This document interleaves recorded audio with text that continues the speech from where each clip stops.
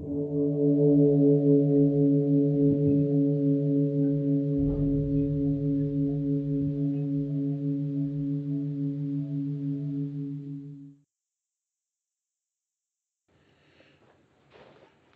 all beings be happy. May all beings be healthy. May all beings be free from harm. May all beings love life. May all beings awaken.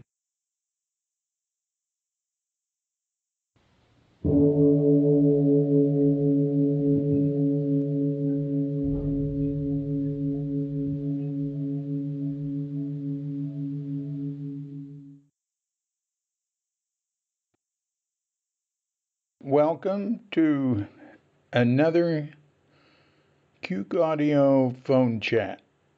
I'm DC, Booba of Cuke Audio and Cuke Archives, tucked away here in sleepy Sanur with Doggett Bandita and Feline Cuchita, but without dear lovely Katrinka, who we hope to see before the summer's over.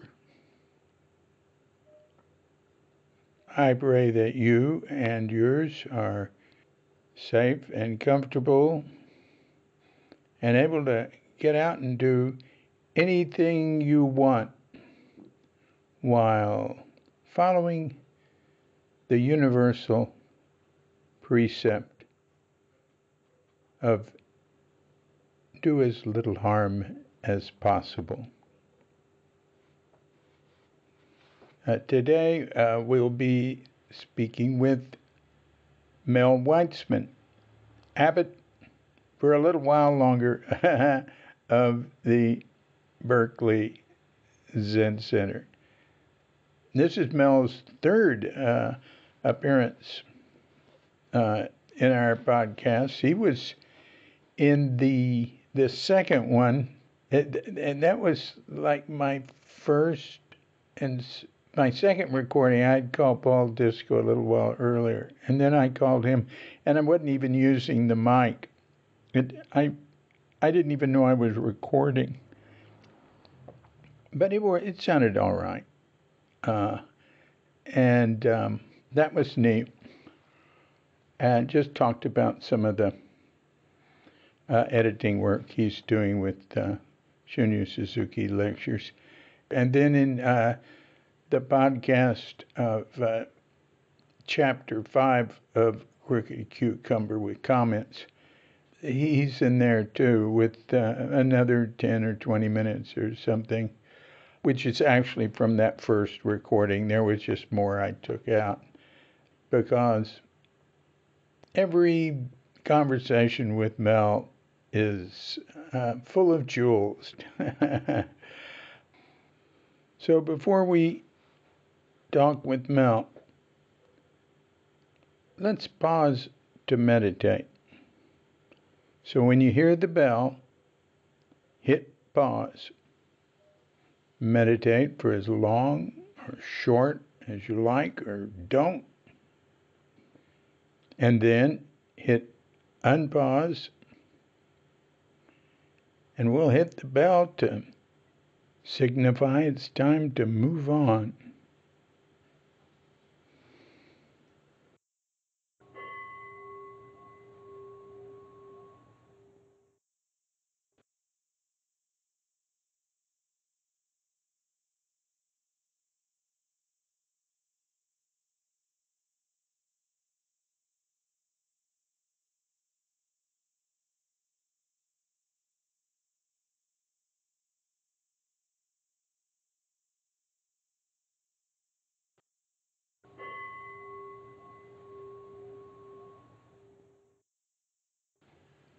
So let's just get into it.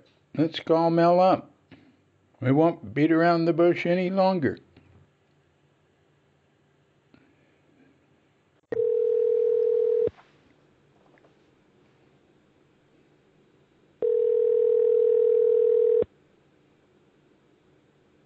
Hello. Hi, Mel. David. Hi, David. How you doing?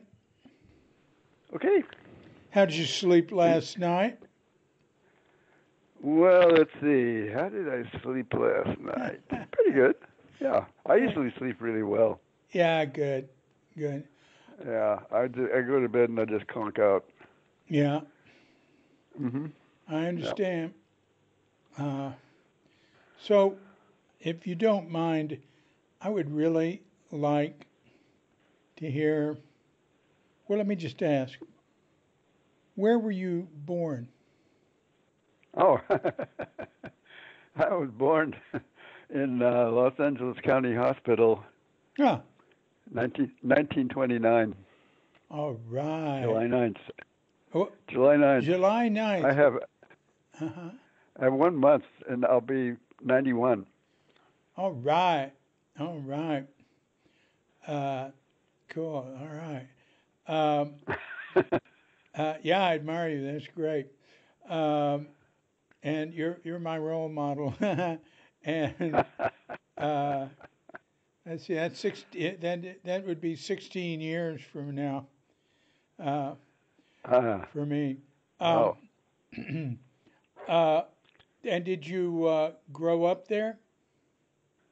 Well, I grew up in Hollywood until the war Mm. in '41. We moved to Long Beach.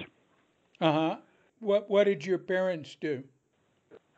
Oh well, my dad, this was the Great Depression. I brought in the Depression, and Right. and my dad worked at various jobs, that he could, WPA, and thank goodness for Roosevelt, you Yeah. know, and he worked in the shipyards during the war. You know what I remember hearing about WPA? What? We piddle around. Okay, we piddled around, yeah. Yeah. But go on. Oh, okay. So that's what he did, and then he ended up working in a clothing store selling clothes, Mm. and the store was always going out of business. So it was always everything was always on sale. Ah, yes. I've seen that. Yeah, yeah. But we always had a place to live and good food, and uh, we were brought up, in an honest way. Hmm. What So, what was the religious orientation? well, my um, folks were not religious, Yeah. and but they were cultural, but they were not religious. They were somewhat cultural, Yeah. cultural Jews, Yeah. and they never went to the synagogue. I never don't remember ever going there. No bar mitzvah. Uh, no, no bar mitzvah. Uh-huh. No, All no. right. But I was always interested in religion, Uh-huh. and I missed not having that actually. And then I graduated from high school in 1947. Mm. Went into an active duty with the Marine Reserve. Mm. And then when I got out, I got the GI Bill. Where were you while you were in the Marine Reserve? I was actually in Southern California. Hmm. For how long? A little over a year and a half. Uh-huh. Uh-huh. And I was aircraft mechanic. Oh, neat. Yeah, I would start up these. I had two planes that I was taking care of, and I would start them up every morning, Oh. take care of them, make sure that they were flyable. Uh-huh. And then the pilots would come and fly them. That's a lot of responsibility. Yeah, it's a lot of responsibility. We were really young kids. Wow. 17 years old, 18 years old. So you enlisted. Yeah.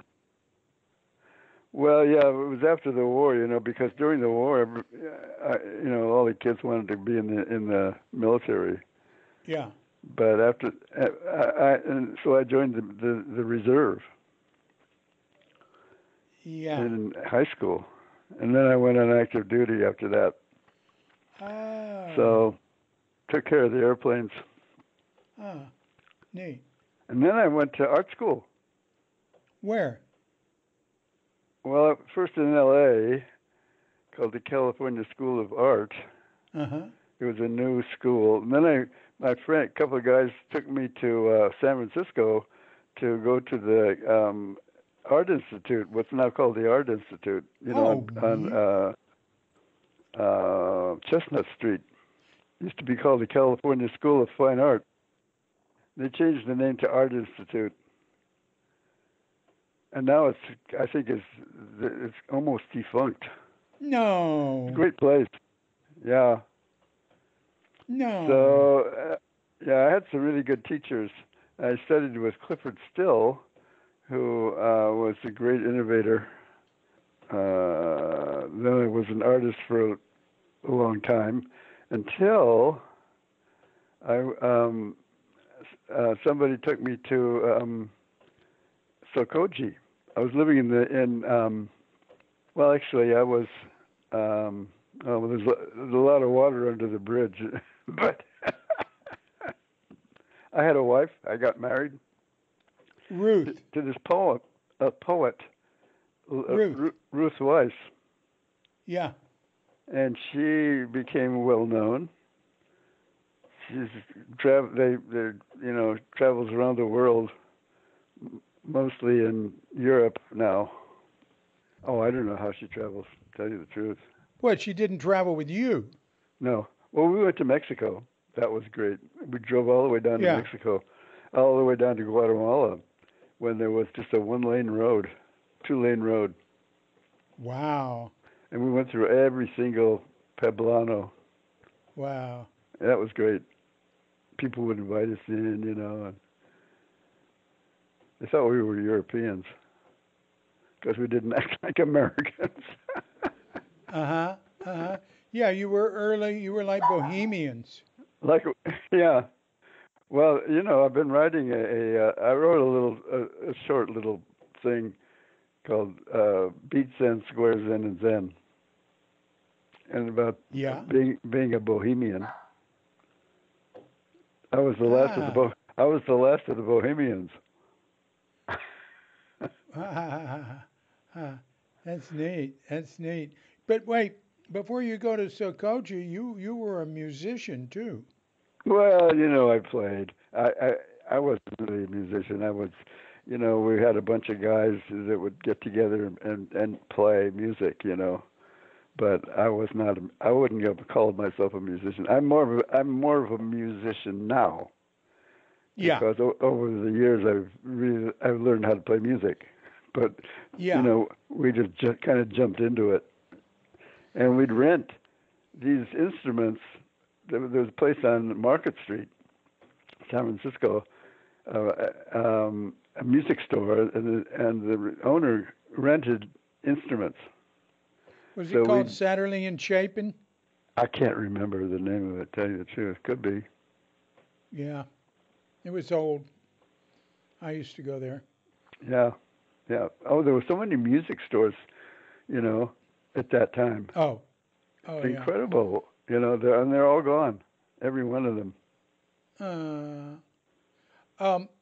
You were, one thing I remember about you back then is you played with Terry Riley. I did in On Sea, a very famous piece.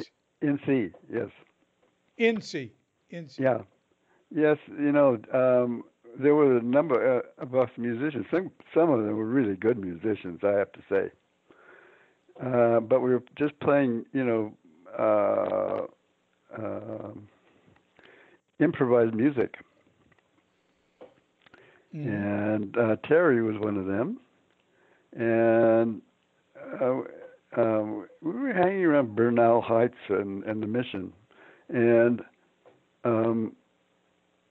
Terry and I would play certain things, and he wrote this piece called In C, which was simply the piano player playing C, like bum, bum, bum, bum, bum, as a bass, right?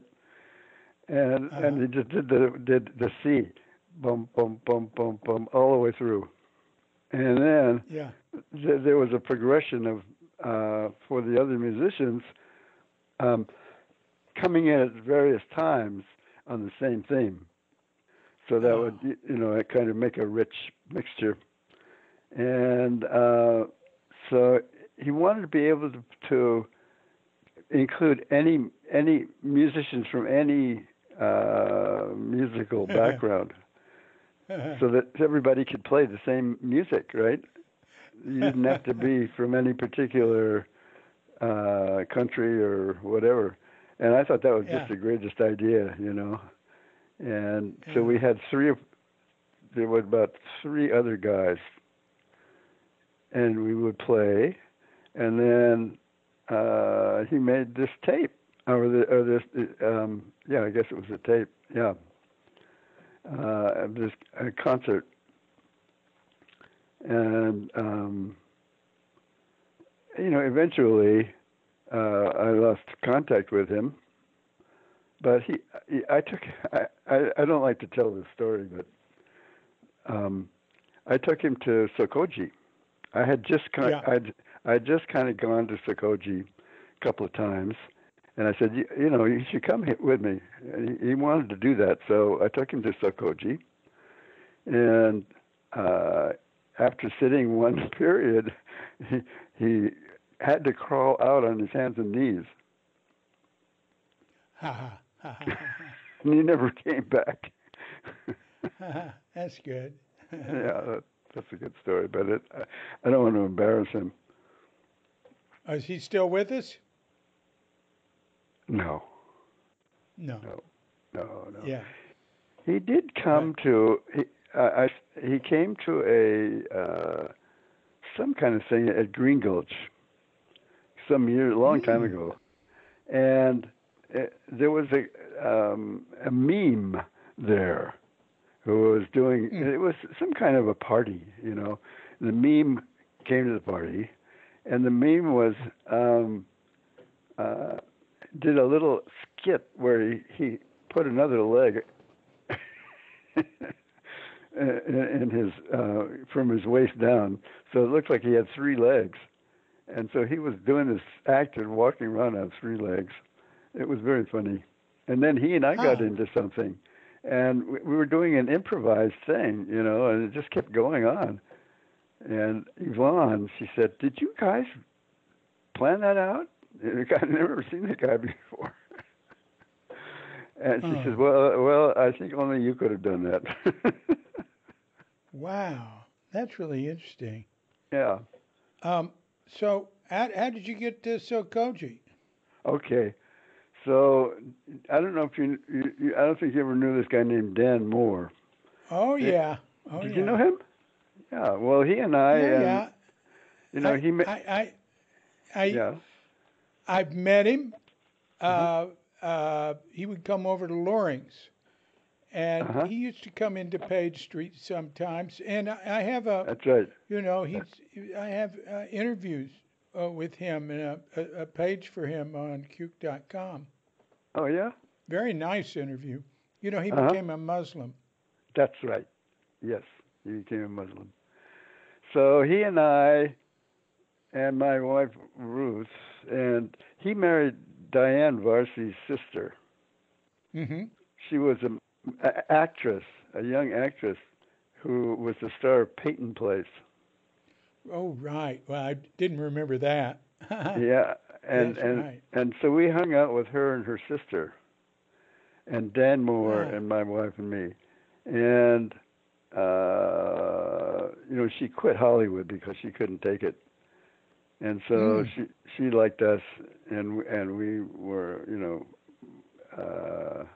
pals for a long time, But so Dan married her, and then I was living in this little house in the middle of the block on Divisadero Street. It wasn't Divisadero and what's the name of that other street? Anyway,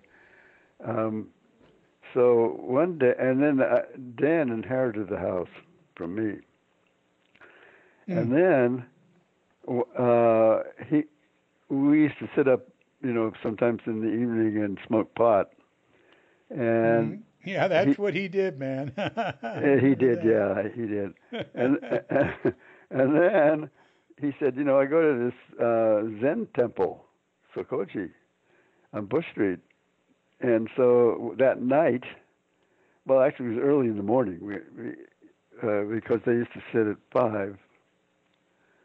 And actually, Suzuki Roshi said at 5:30 or 5:45 or something like that. It wasn't until later that they started sitting at 5. And he took me. We walked up Fillmore Street and to Bush, and then went to the Sokoji. I had my little black dog, India, and wow. that was my introduction to Sokoji. And then wait. You brought. I remember India. Yeah. And you brought India to Sokoji with you? Well, I mean, she was my dog. I didn't know where I was going. Oh, I see. She just kind of always tailed along with me wherever I went. I found her on the beach, at down the coast. Oh, okay. That's another story. Oh, yeah, I want to hear that. But wait. I was picturing you walking up Fillmore at 5 in the morning to go to Zazen. I mean, at 5:30 or whatever to go to Zazen. Yeah. Really? Yeah. With your dog? Yeah. All right. And Dan, the three of us. And and then so we sat down, went into the Zendo, and sat down. And then somebody came up behind me and adjusted my posture and put my hands in place and told me where to look and so forth. And so I did that. And that was Suzuki Roshi. He came around, did that. And then there I was all by myself, so to speak. And that was nice. I liked it. It was like, yeah, this is great. So I took to it right away. All right. I have 2 questions here. One, can you date that? Yeah. I think it was September or October 1964. And where was your dog when you were in the Zendo sitting? I don't remember. I don't remember. Would you have left her outside? Probably. I guess so. I just have no. I sometimes think about that. I thought, where was she when I went to? I can't remember. See, look, the way you told it, right? You're walking over there with your dog, and then you said the 3 of us, and then you said, and then we were sitting on cushions. So I saw India sitting on a cushion in the Zendo. Well, when we first moved into Dwight Way in Berkeley, we were sitting downstairs, and the cushions were around the wall, and sometimes she would go to sleep on one of the cushions.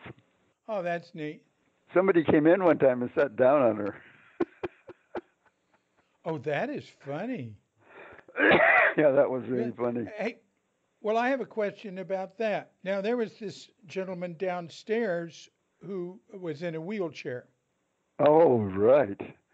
These people, this guy and his, I'm trying to remember his name. I don't remember his name, but he and his wife lived downstairs. That's correct. And then he went out by himself, or I can't remember. It must have been by himself to the desert and Yeah. died. Well, do you think he drove himself? I hear friends helped him. I have no idea I how he got there. Now here's the way I heard that. I mean, and I don't know who told me how long ago, but the image certainly sticks in my mind that he was left in the desert by friends. Maybe he drove himself out there Uh-huh. and got out of his car, but that his body was found sitting in his wheelchair, blackened by the Yeah, sun. yeah, something like that. I think that's true. Wow, Yeah, that's one way to go. it is. My, wow, Yeah, yeah, wow, that's that's unique. I can't think of any story ever to come. Well, I don't know. Probably yeah, find an history like like some ascetics in the deserts or something. But yeah, anyway, all right. So you're sitting there uh, and at Sokoji, and you took to it. So yeah. hey, Well, would you yeah. tell me how you found your dog? How did you find India? Well, let me think a little bit. Is that a There's dog? my dog. Really? Yeah. Yeah, What kind of a I should dog is that? close. I should. Sounds like, That's a little. She's like a Pomeranian. yeah, sounds like a small dog. Yeah. Uh, Uh, so anyway, I was I think I was unlucky in love or something, and I didn't have anything, and I moved somehow. I used to go down the coast to what's the name of that beach down the coast? Not too give far. me a hint. Um, Half Moon Bay. yeah, Half Moon Bay. Around or a little further down than Half Moon Bay, and then the I used to go down there a lot, and there was a guy there who I made friends with. He was a very interesting guy, and um, he left me. He was staying in this crab shack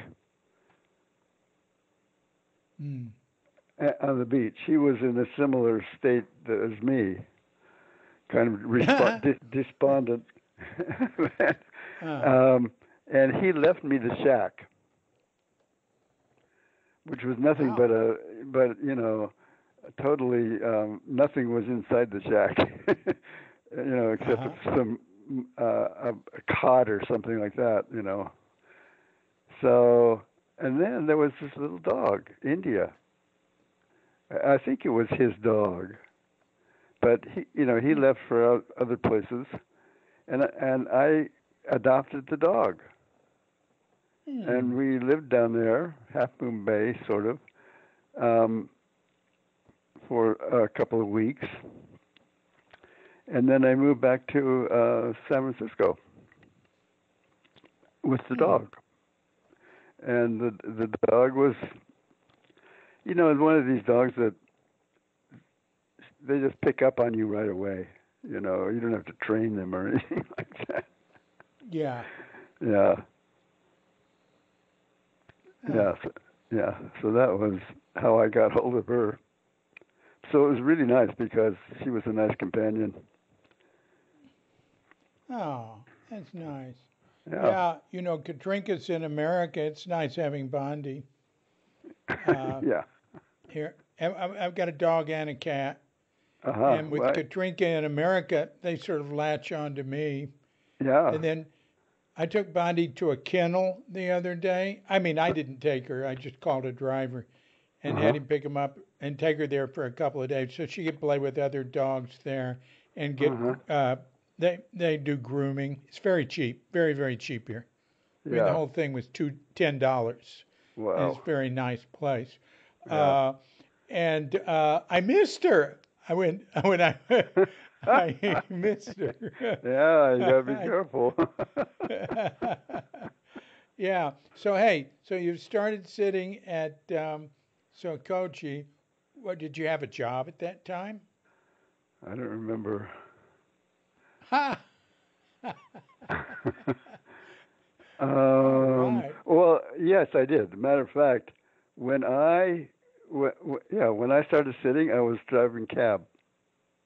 Oh. I drove Oh. cab for 6 years, Oh. off and Really? on. Yeah, I started out with yellow. At that time, yellow cab, you had to dress up like um, wear a suit, Mm-hmm. no beards, no. I guess you could have a mustache, and you're supposed to look like match your clothing with the ambiance of the upper crust. Yeah. So Yeah. yeah, you're supposed to be a a presentable person, right? Yeah. And then they taught us how to get people in and out of the taxi. They gave us Mm-hmm. a test. They little interview or review or whatever you call it. So I learned how to do that, and then I worked for DeSoto. I went to DeSoto, which was really a good cab company because it was owned by the drivers, and Oh. they let me work part time. I couldn't work part time for Yellow, so they Oh. let me, and I would just walk in whenever I wanted to go to work, and there's always a cab. I was like the guy the extra guy. Who Yeah. when somebody didn't show up, I'd show up. So it was a Huh. great job. It was really a great job because I could just go in whenever I wanted and make it, a little money to keep going, right?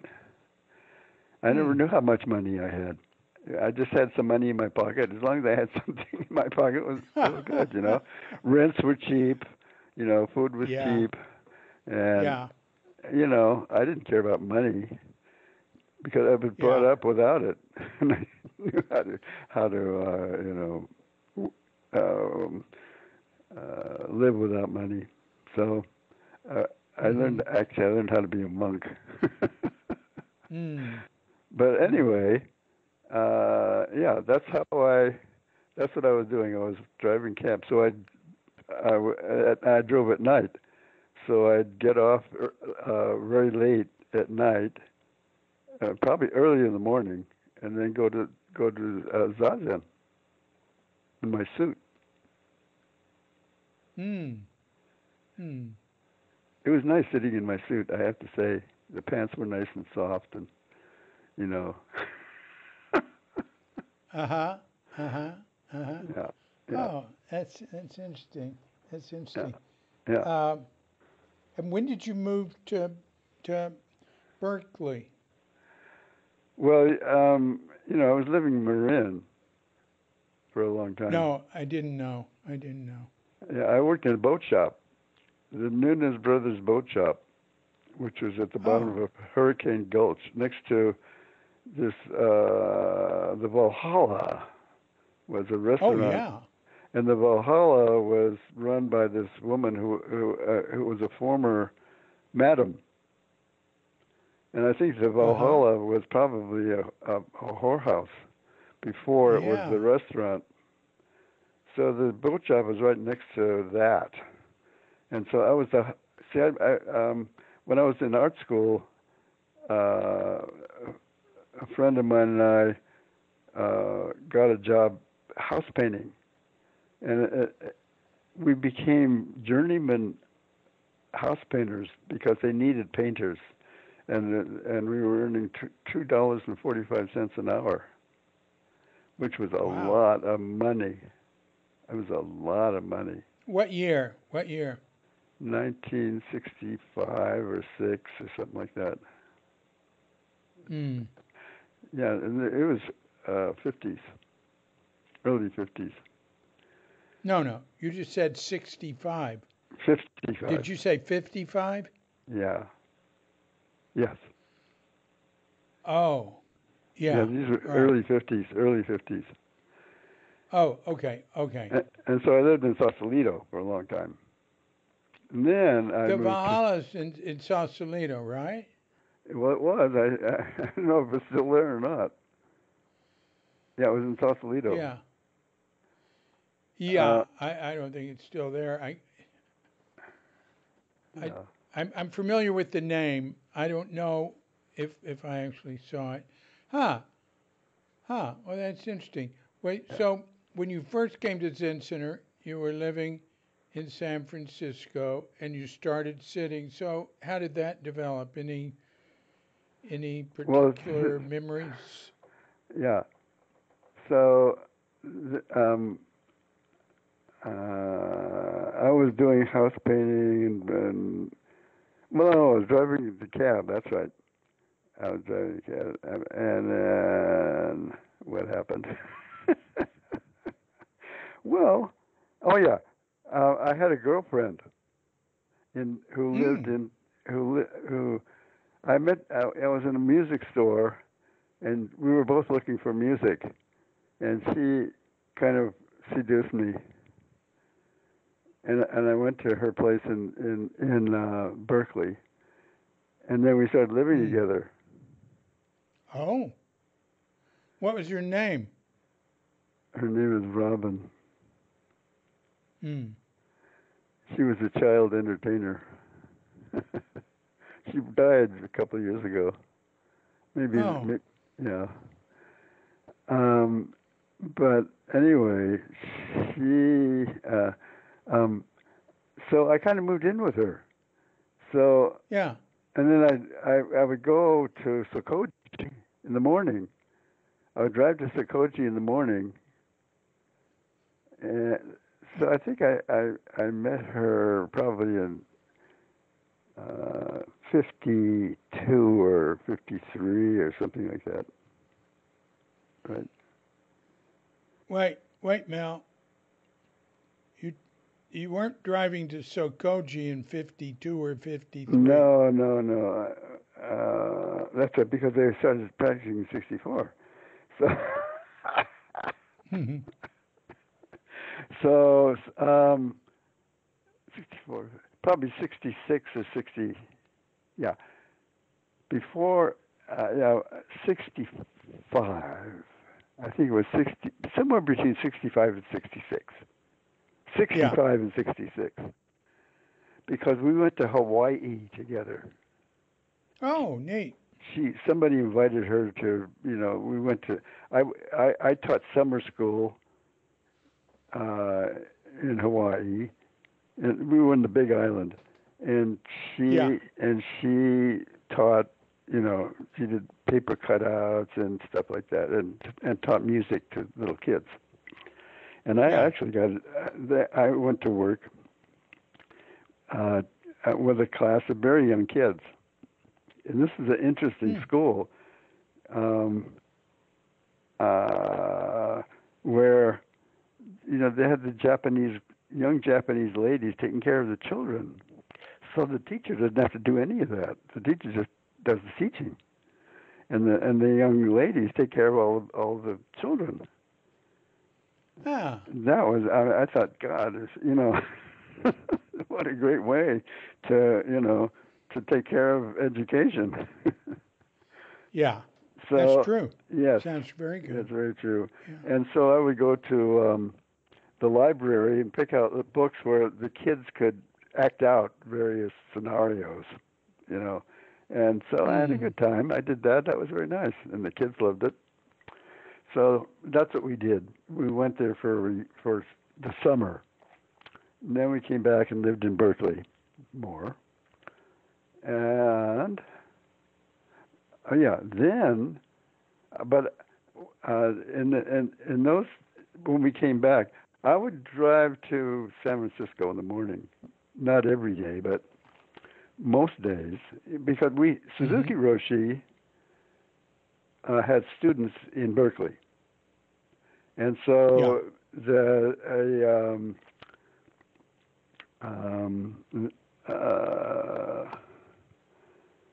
zazen would be in various people's houses, right, for a while, and then they would go to somebody else's house and somebody else. He wanted a place where we could establish something. So, and I remember I used to pick up people and go to Sokoji for zazen in the morning, and we go there in 4 and 9 days, and not forgetting that it was a 4 and 9 day because the Zendo was closed on 4 and 9 days. And Suzuki would stick his head out the window and say, sorry, Anyway. Hey, I have a question about that. Yeah. That seems so weird because that ended. That didn't continue. I don't. They weren't doing that when I got there in '66. But I've heard people talk about that earlier. But that's so strange because you've also got the weekend. Yeah. So how did that work out? Well, Saturday morning. Well, what if it was a 4 or 9 day? Oh, I see. Well, every Saturday, and 4 and 9 days were for the week, and Saturday was always Saturday. I don't know what the periodicity of it was, but that's the way it was. And then Sunday, if Sunday was not a 4 and 9 day, would you go sit? No. Sunday was nobody did anything on Sunday. Well, yeah. So you have 4 and 9 days, not Saturday. 4 and 9 days during the week. During the week. If they fill in the 4 and 9 day during the week. Because that's what it was. It had to be. Okay. Because we sat every Saturday morning. Yeah. Okay. Okay. That's strange. Yeah. So, let's see. So Suzuki Roshi asked me if I would find a place in Berkeley that was, fairly permanent. Yeah. So I did. I found a place on Dwight Way, and built it up. And he was just encouraged me to do whatever I wanted. We started sitting. We'd sit in the morning, and then I'd ask him, "Can we sit in the afternoon?" He said, "Yeah, you can do whatever you want." So I developed a place on Dwight Way. It was a great place, big, high ceilings, 10-foot ceilings, and then a place downstairs, and I had that whole huge yard where I created an organic garden, and it was the beginning of the organic gardening movement. You mean you personally created the whole organic gardening movement? No, it was the beginning of that. Oh, I didn't start it. No, but it was the beginning of the organic gardening movement, and I joined in. So that is great. But listen, I have another question. So the first, I was over there. I went over there. The first place that you got was the one that had the home owned by the man in the wheelchair, right? Yeah, no, he didn't own it. He was just a tenant. He lived downstairs. He was a tenant. Yes. He lived downstairs. Well, how come you were sitting downstairs early on before you went upstairs? When I said no, downstairs? Okay, there are 2 stories, right? Plus the attic. So so the attic was not. I didn't call that a story. That was just the attic. Oh. So there was a downstairs and an upstairs, the upstairs was on the level, more or less. Downstairs was a kind of a little below level, and then. Where'd you live? Where did you live? In the middle. Oh, I see. So sometimes you all sat where you lived on the second floor. So when we started, we all sat in the main in the main floor, and then Wait a we minute. started. Wait a minute. On the main floor, you mean the first floor? Yeah, so it's the But bottom I thought floor. that's where the man in the wheelchair lived. He lived in the basement. Let's call it the basement. Oh, The basement floor, the main floor, and the attic. oh. Okay, I got it. Right. And So you yeah, lived on the main floor? we lived on the main floor. That was where the Zendo was. Yeah, who's Before we we? moved into the Who's attic. we? Huh? Who's we? Well, this is the Zen students. Oh, there were other Zen students living there. No. Well, when the wheelchair guy moved out, when his wife moved, we took over Yeah. that basement floor, Uh-huh.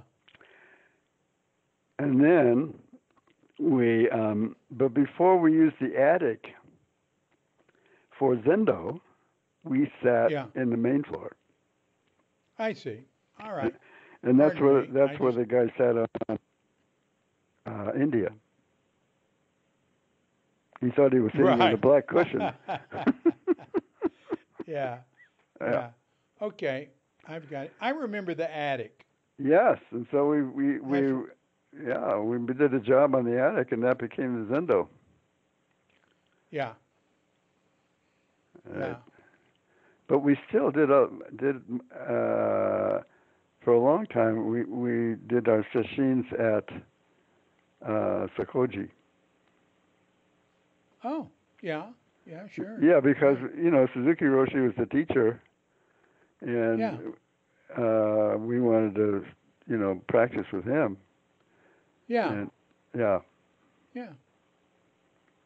Yeah. I remember people telling me, like I think Diane Goldschlag yes, said when she first went over to Sokoji from Berkeley, she went with you. It might have been with someone else, and it was but with me. Yeah, it was with you. Right. Right. yeah, Uh, ah. right. And could you remind me what was? See, I associated Jeannie Campbell and Jeannie and Howard Campbell with Berkeley before you got there. Yes. So they were Howard and Jeannie were living in her house in Berkeley, Yeah.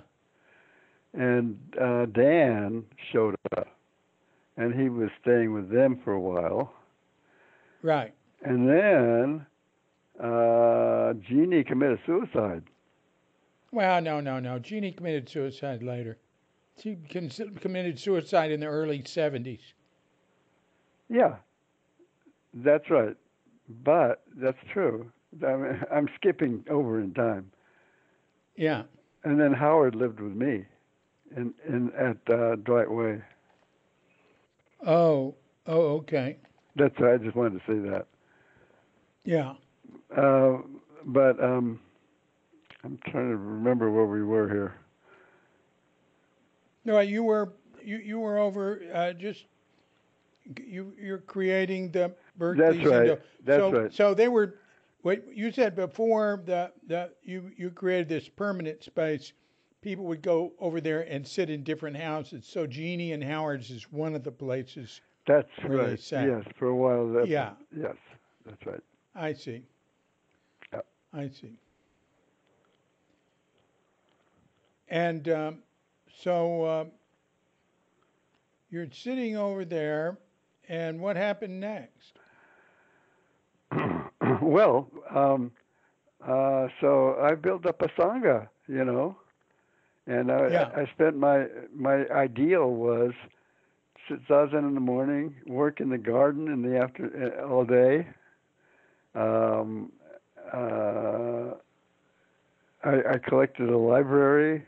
I had people give me books, which I turned into Mo's for credit, and I got all these Buddhist books, educated myself with all these Buddhist Ah. books, and we got a really incredible library It's not big, but it's got a lot of good stuff. Anyway, Hmm. that was one of the things I did during the day.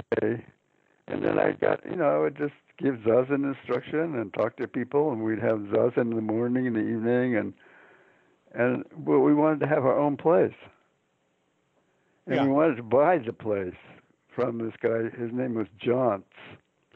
He was from the Alabama or someplace, maybe Hmm. no, from North Carolina, I think. And he taught the new math. He invented a certain kind of math called new math. Uh-huh. And he kept stringing us along. When we wanted to first buy the place, the comparables were like $45,000, Yeah. and we didn't have any money. But he wanted to. He didn't want. He just kept stringing. He liked us, but he just kept stringing us along. And when Reagan became president, and then there was this big crash. It was like, I can't remember the year exactly, but it was the year of the big crash in Reagan's time, and housing. The price of housing went way, way up really fast, and that was the escalation period when housing started rising like crazy, and the whole economy was, totally changed, and everything started to become expensive. Are you sure the word crash is the word you want to use No, there? no, it was It was a bubble. OPEC. Uh-huh. Oh, O, yeah. OPEC did something. They raised the price of oil. Oh, yeah. The price of oil Yeah. shot up, right? And so did everything else. Yeah, Oh, I see. yeah. So we started collecting money, but it was very, very little money. And I would ride my bicycle around all over the flatlands of Berkeley, looking for a place for us to buy, because we wanted to have our own Yeah. place where we could do what we wanted, right? And Yeah. he kept stringing us along, and he never would sell it. And so I realized that he was not going to do that. So I rode my bike every day in and day out all over Berkeley. Of course, there was nothing because Berkeley is such a tight place. But there was a woman who was a nurse who was a member, and she knew this guy who had this place Do, on Russell do you Street. remember her name? I don't remember her name. No. All right. And she, 4 houses, and she said that the owner was her friend, and he was wanted to get out from under it, and he would be happy to sell it to us. So we did a lot of fundraising, incredible fundraising. But we've always been a grassroots place. We don't go around asking rich people for money. It's never worked for us. But so the members donated money, and loaned us money, gave us loans and gifts and all that. And the owner had a loan from the bank. And at that Yeah. time, you could have somebody else buy the property from you, and you'd be paying the bank. Yeah. But the bank stopped that as soon as when we were negotiating with this guy. The bank stopped doing that, so you couldn't buy it from the owner himself. You'd have to buy it from the bank. Yeah. And being a nothing, organization, the bank's not going to loan us the money, right? And Yeah. they don't like to do that with churches anyway, because it's bad publicity for them to foreclose on a church. Oh, good point. Yes, and so the owner sold it to us anyway, without the bank knowing. Mm-hmm. And Huh. yeah, so That's sort of hard to do. well, it's not hard to do, but it's not kosher. Oh, huh. So we kept paying him, but he kept paying the bank for the mortgage. Oh, I see. I see. Uh-huh. Uh-huh. Yeah. So, but we had the mortgage. I don't know. It's complicated. It's terribly complicated. Yeah. All right. I understand. Yeah. So, well, the bank actually found out about it way down the line after we've been doing this for 15 years or something, right? And so they renegotiated the mortgage, and we had to pay like 13% or something in mortgage, in whatever you call it, payments. Oh, I remember those high interest rates. Yeah, high interest rates. Like I couldn't believe it that when interest rates are down to 3%. You know, I loaned Zen Center money, and I didn't even ask for interest, and they were paying me interest like that. Wow. Uh, I didn't complain. Yeah, that's right. Well, some people loaned us money without um, uh, without their loans being secured. Yeah, sure. Yeah. So anyway, we did bake sales. We went to Zen Center. We worked at the bakery at night, making brownies and cookies and selling them at fairs. Wow. We did all kinds Gee. of. We did, like all kinds of hokey ways of. But That's amazing. yeah, it was amazing. It actually was amazing. But when you have that kind of effort, it really energizes people. Yeah. And so that kind of stuff was mostly to get people energized, and contributing, and inspires people to, put their money in there. Wow. Yeah. So we finally made enough for a down payment, and we had nothing. Actually started out with nothing. How long did that take from when you started? You said you were talking about 15 years. Well, we bought this place in 1967. Yeah. When did you make that down payment you're talking about? 67. Oh. Oh, I see. All right. Yeah. Uh-huh. Uh-huh. So how long were you doing bake sales and raising money and all that? Oh, a year or something like that. That's pretty quick, Mel. But oh, I see. That's to get going, and then you started paying him regularly. Yes. Okay, I see. Yeah. Okay. Because once we were in, we had place for 8 tenants, and the tenants were paying rent, and the rent Oh yeah. and the rent was paying the mortgage.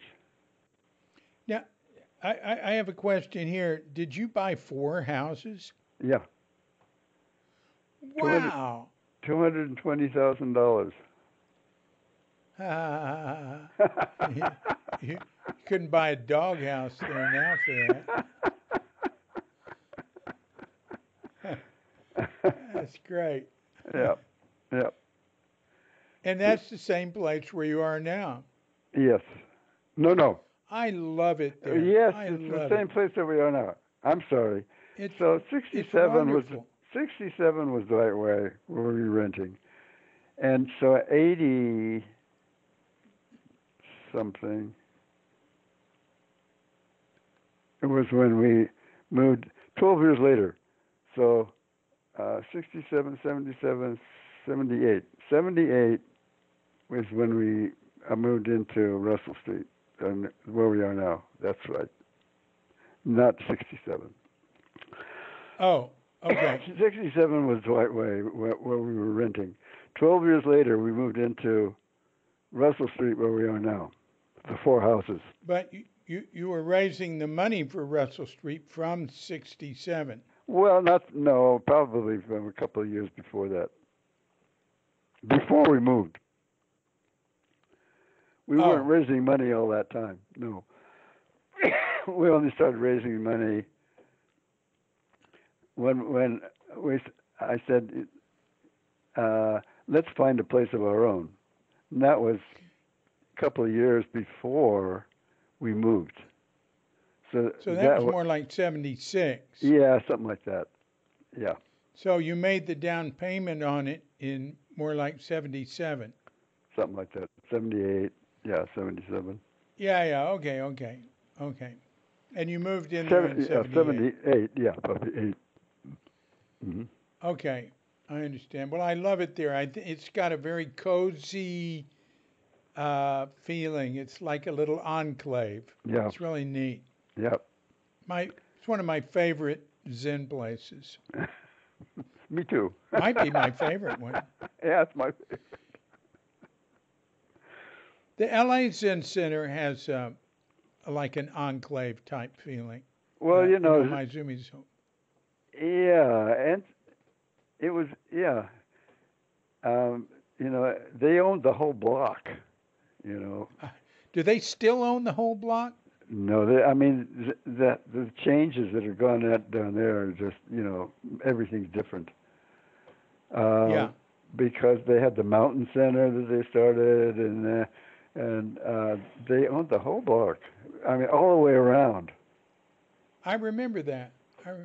Yeah. But they've got a nice little enclave now. It's still going. Well, yeah. Egyoku is the abbess. Right. I've stayed there. I was their guest. Yeah, she's done a good job. I think she wants to retire, but she did a good job of. And Bernie just abandoned it. Bernie had his own ideas about. He was more of an entrepreneur. Yeah. He was an entrepreneur, and he wanted to start things and then go from, he start something and then move on. That was his shtick. And yeah, I was really disappointed in him when he just broke up the family. What family? You mean the? Well, they like Daido and Genpo and Jan and all these people were, Suzuki Roshi's disciples. And then Maizumi's disciples. And I thought that they would continue, but he separated all the places, and made each one independent. And he was doing this thing in Brooklyn, where right. Yeah, and that was his interest. And he got, I think he was disillusioned by several things, by Maizumi for one, who had so many problems, and by the Soto shoe. Oh, he's disappointed with the Soto shoe. Well, yeah, who wouldn't be, right? Well, I like individuals in the Soto shoe. I have a lot of respect for a lot of them. But when I think Soto shoe, I just know that Suzuki Roshi never wanted us to have any official tie to them. Right. But people gravitate toward that. That whole thing. I notice it gives them a sort of stamp of approval or something. I don't feel that. Well, Dick Baker certainly doesn't. Yeah. But I like a lot of individuals. Well, that's go on.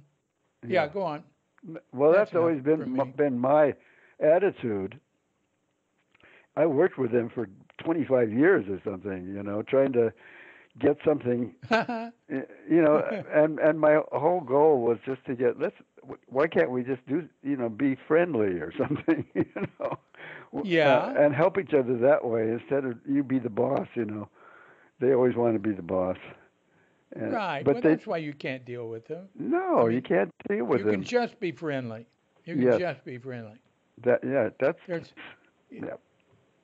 yeah, So, you can't. There can never be a moment where they can be boss. well, Uh, we can never really be Japanese. that's right. So you can't. You can't. You you Yeah, it's all you mixed up can't be with. Japanese.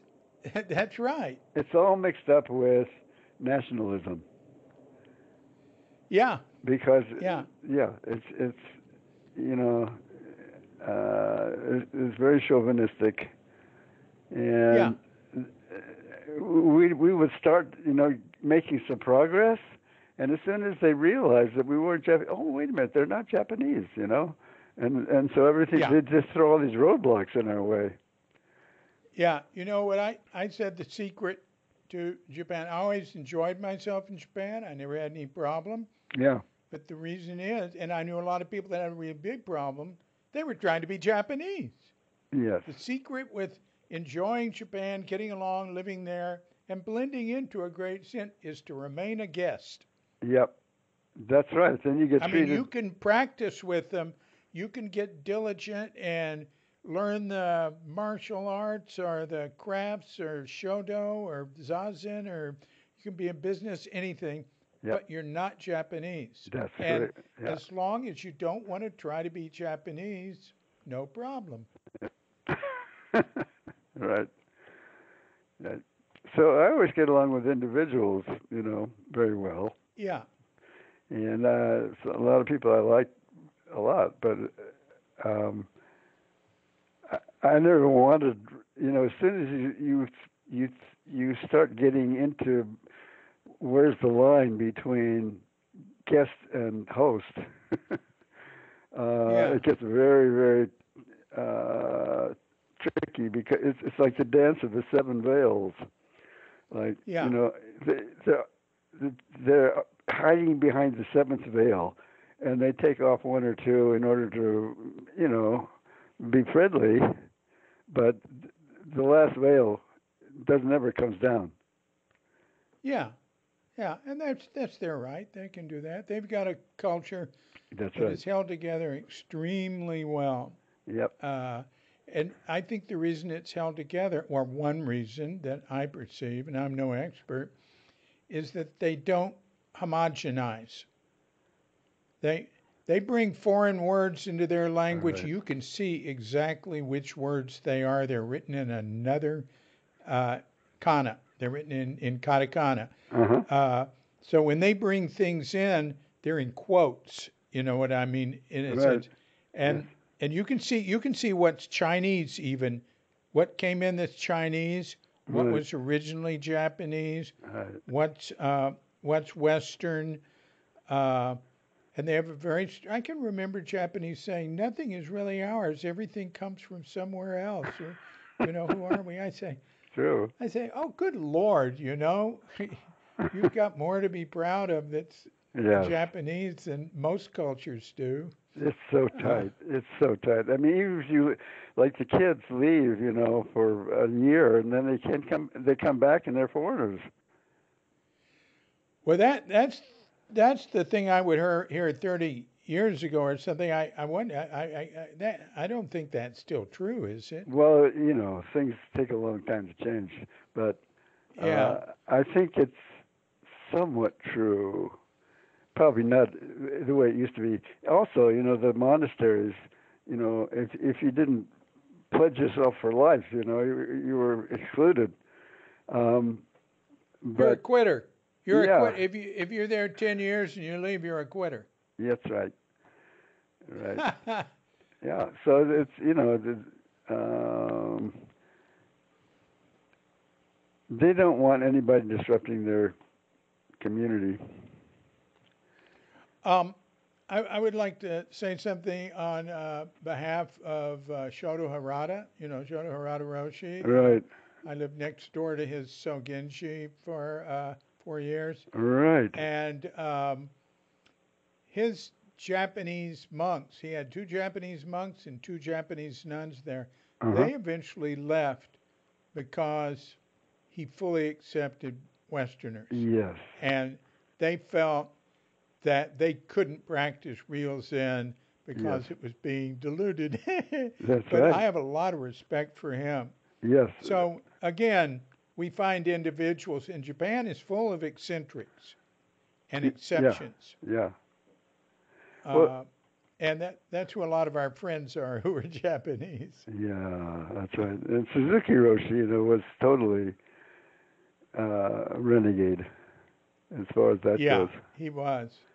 He Yeah. was. Yeah. He was. Indeed. Wow. Um, so, Like hmm. Lou Richmond, you know, Yeah. he was alienated from San Francisco and also from Japan. But Why? he said, Why? this Why? is not the Soto school. This is the Suzuki school. Wait. Who said that where? When? Lou Richmond. He said, our school is the Suzuki school. It's not the Soto Oh, school. I see. Yeah. So he sees his lineage is coming from, well, of course, through me, but from Suzuki, and he doesn't care about Suzuki's background. Oh, I see. I see. Well, that's his right. Yeah, Yeah, I don't care what people do. yeah, I don't believe in any one way or anything. I know. Lou wants to do it that way. That works for him. Fine, huh? Yeah, yeah, yeah, Uh, and different people have. I appreciate that. yeah, Uh, I appreciate him thinking that. That's interesting. yeah. Uh, I don't think that. I don't think either one. I mean, I don't know what I think.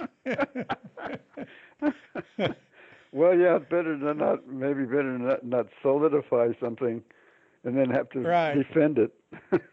That's right. That's right. I like that. My hero that uh, my life is modeled after is Alfred E. Newman. Uh, Right. right? What? Me worry? I have similar feelings. Like I do not worry. Even when I was abbot at San Francisco Zen Center, I didn't worry about the Zen Center. I just, Yeah. Good. I didn't, I, and so they didn't give me a lot of responsibilities that that would cause me to worry. But I just didn't worry about it. Yeah. Well, that's good. That's the way an abbot should be. And On some occasions have seen abbots of Zen Center being used to make like fundraising pitches and that's stuff. right. I didn't like seeing that. I didn't think that was they should do that. Yeah, You know I what I know. mean? I do. I do. Even in Yeah, Berkeley, I never worried about it. We've never yeah. had a problem because we never worried about it. Well, the Zen Center's in a. I mean, I don't know what your situation is, but it's smaller Yes, and I think probably more manageable. The Zen Center, what I've been worried about them with is getting too top heavy. of course. Uh, and having too many expenses, and they get into things with. I've seen, you know, uh, you know, I,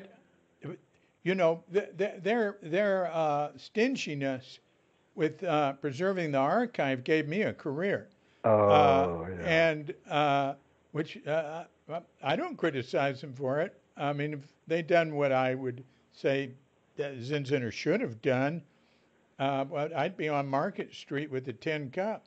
But uh, eh, uh, um, I'd see that, and some of the stuff I did, I'd say, we should do something and so and so. They'd say, well, there's no money in the budget for that. I'd said, I'll pay for it. And they'd say, Yeah. oh, okay. And that had to be the right person. That was, you know, Uh-huh. like I got everything digitized by, you know, really by hook or crook. Right. Uh, but it couldn't come out of their budget. But at the Yeah. same time, really, I'd hear they were spending this enormous amount of money hiring a branding agency or paying lawyers, paying, uh, I never paid. Of course, I was in the earlier, smaller days, but when I was doing things for Zen Center, I never paid anybody. I'd give them bread. Uh-huh. Uh, Right. I remember but we that. were smaller in the earlier days, so Yeah. I guess the way we did things earlier on couldn't continue. No, that's right. And this is what Ananda was always complaining about. Ananda liked the nice cozy early Sokoji, and he could not relate to Sokoji after Suzuki Roshi. Well, he couldn't relate to the Sokoji with Suzuki Roshi in the latter years. Yeah. He wanted he was one of the people who he felt betrayed by Suzuki because Suzuki allowed Zen Center to get big. And I did not sympathize with Ananda on that, but I sympathized with him as a human being. And I Yeah. stayed close with him right until he died. Yeah. Uh, and, um, the whole thing, that was a whole nostalgia trip to me, the early students, some of the early students clinging to the coffee klatch period Yes. where they could have breakfast with him That's in right. in the kitchen, and it was so intimate and close and wonderful. And Suzuki would say he didn't want it to get bigger, but it got bigger, and he sort of, Yes. I mean, he wasn't direct. Things just happened.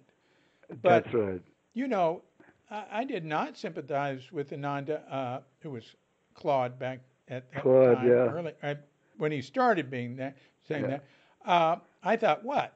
You don't think he wants more students? You don't think he wants to establish? Right. Yes. You He need to can't have a keep. certain amount of stuff to establish it, so it'll continue. You can't keep them Uh, all to yourself. yeah, I mean, Nyogen Senzaki, that's his. He admires Yeah. uh, Nyogen Senzaki and D.T. Suzuki. Yeah. Uh, and the D.T. Suzuki, that's something else. I mean, It to me, is. he was just a scholar, Right. and a great scholar to be admired. But Nyogen Senzaki, he was starting these early Yep. zazen groups, the floating Zendo in California and L.A. Yep. But he didn't create anything that could continue. No. That's right. Well, Suzuki had a place. Suzuki Roshi had a place and a function, and he didn't start anything. He didn't do anything. My contention is Suzuki Roshi didn't. People say, well, Suzuki Roshi started Zen Center and all this. I don't think so. His students did all the work. That's right. He didn't do. He didn't. He said okay, and he watched what people were doing. He was interested, and he was a teacher, but he did not. He didn't say you should do this and you should do that. He never said do this, do that. People would want to do something. He'd say go ahead. Let's see what happens. So Yeah. yeah, it was very good that way because he was not attached to anything. He said if we lose Sasahara, that's okay. We'll do something else. We'll sit someplace else. Yeah. Yeah. Uh, I think he was very happy to have He was Tassajara. And of happy course, to have I mean, it. Yes. there's two sides. There's two sides to this. That's one side, and you're going to have that. That's sort of the emptiness side. But there's the forum side where he really wanted it to survive and do well, and Yeah. he wanted he Sure. wanted the Berkeley Zendo to have a permanent place. But Yeah. again, I agree. It was amazing how little he did and how much Happened. happened around him. That's right. Yes. And it was because of the people that gravitated to him, and it was like magic. It was. Uh, and he was nothing without the people who came to him. Oh, I mean, he was a good person, Uh-huh. but he needed them. Yeah. He longed for them. That's why he came to America. Yes. Yeah. Interesting. Yeah. It's getting to be late 11, so I'm happy to talk, but not but we to have another call and to continue. Yeah. That's good. This is a good length. Yeah. It's terrific. It's true. No, that's true. It's good. Look, it's 1:15 in the morning here. Yeah, I really enjoyed our talk. Yeah. Anyway, very good. So you can get up and go to your garden. Well, I have another meeting to go to. Okay, Mel. Thank you very, very much. Okay. Give my love to Liz. Okay. And So call me again when you're ready. yeah, I'll call you in a few weeks or Okay. something. Good. Yeah. Terrific. Thank you. That was great. Good. All right. Okay. All right. Bye. Bye-bye. Bye-bye.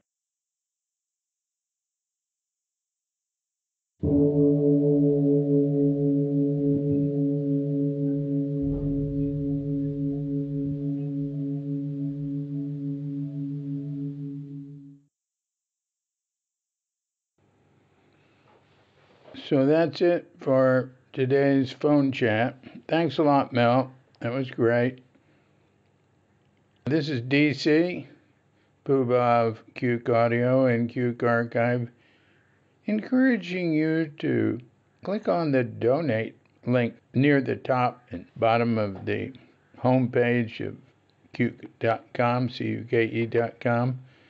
There's also a donate link on the Cuke Audio Podbean page. And on that page, you'll discover that it's very easy to send a check or make a contribution through PayPal, including becoming a subscriber, which you can do for as little as $1 a month. So, till next time, this is DC with Doggette Bandita and Feline Cuchita, but without dear lovely Katrinka, who might come here in a month.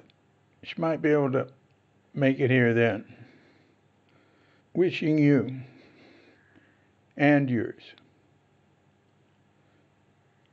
and all of us a grand awakening.